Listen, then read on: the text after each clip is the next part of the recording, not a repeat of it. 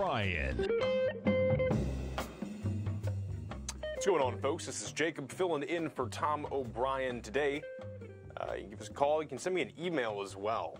I like that too. Jacob@TFNN.com. Let's hop in and see what we got going on. It's been a little bit since I've been with y'all. We have the ES Mini trading off about 0.24%, 5,078. We have the Russell off about 0.55%. Of course, we're trading up 2,048 in the Russell. Some nice movement in the stock over the past few days, at least. NQ off about 0.62%, trading 17,909, oscillating 910.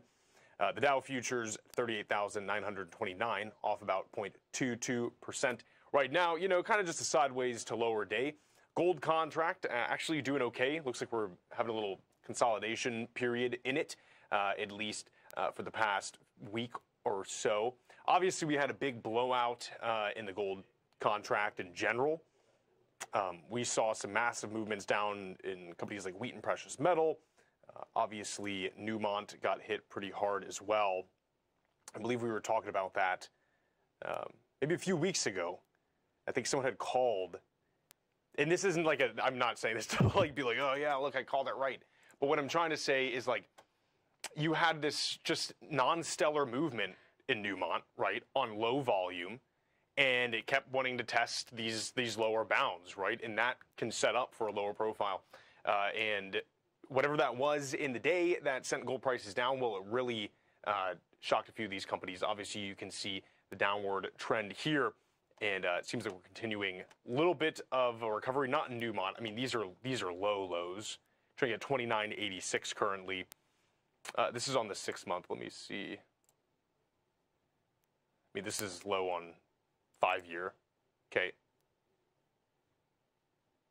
Even lower than roughly middle of March of 2020. So at least the gold contract, we've seen like a minor bounce back in it. Not minor. I mean, this is pretty decent, right? We had this low around, I mean, it cracked that psychological level of 2,000. Not insignificant volume or anything, but, you know, we were down here for a little while, trading about 18.24. We came back up. This, of course, was in October of last year. Then we had that down break, excuse me. This is the one I wanted to look at in 1997.40 cents. And we're trading back up to 2042.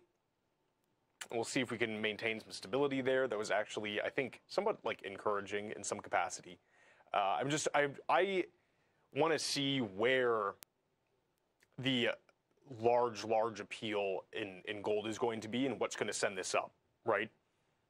It's seeing like, you know, these kind of peripheral, I suppose, assets or commodities. I mean, I see like crypto really taking a lot of this. And I think people do invest in crypto for the same reason they invest in gold. Again, I've spoken about that a lot, how I don't know if that's, you know, logically the best thing.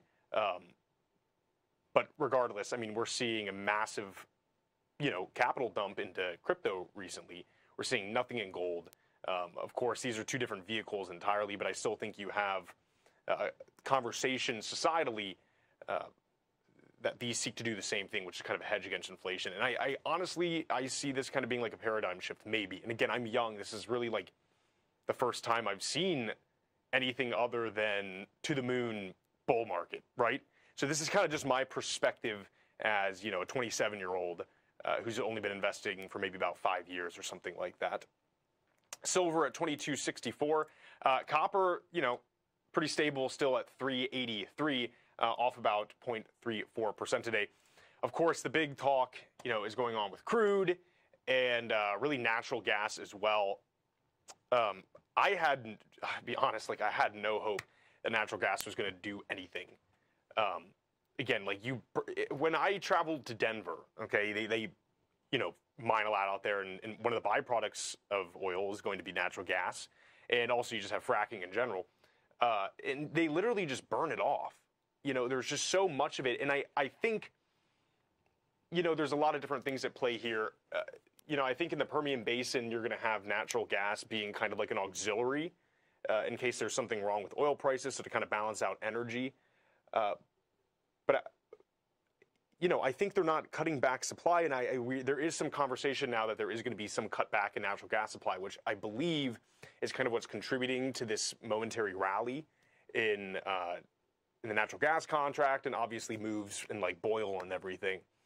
But I think they were holding out, kind of cutting production in the hopes that liquefying natural gas becomes a little bit more efficient, right, and cost effective. And it stands to be seen if that's going to be the case. And if that gets pushed out a long time, I think, you know, I guess you might end up seeing more companies just kind of opt to just decrease production of purely that kind of stuff. And maybe that will increase the price of it. I don't know. It's definitely unique. And I mean, we had a viewer email me, and he emails me a lot, and I love hearing from him. But he was talking about natural gas, and I was just like, listen, like there's just so much of it, and people are burning it off, and I don't see why that would be a, you know, a good investment opportunity. But it was, you know, and these are like this is like the interesting journey of trading, right? And thinking you have this kind of like thesis, and you run it, and then reality just kind of hits you in the foot, right? But of course, that's why we have the traders here and all the newsletters to kind of teach you, and I learn every day from this kind of stuff, and it really is fascinating.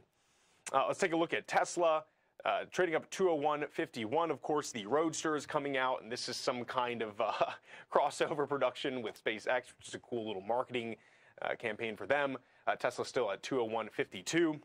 Again, demand for EV is going down. We are seeing consumers in general kind of push back against increases in prices of everything, right? I mean, from vehicles, you see greater consumption of used vehicles, okay?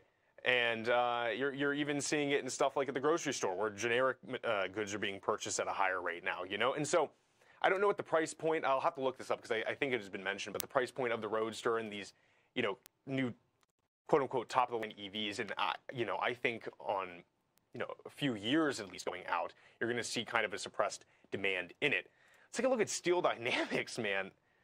It's just the little engine that won't quit. We are at 132.55. Now, again, it's nerve-wracking for me a little bit. Of course, you had a lot of volume coming up, okay, kind of past this 120 area, and we had been seeing kind of a trade-in from November up into about December 14th in that 110 to 120. Shot up on some interesting volume, right? I mean, obviously, there's a lot of conflict here.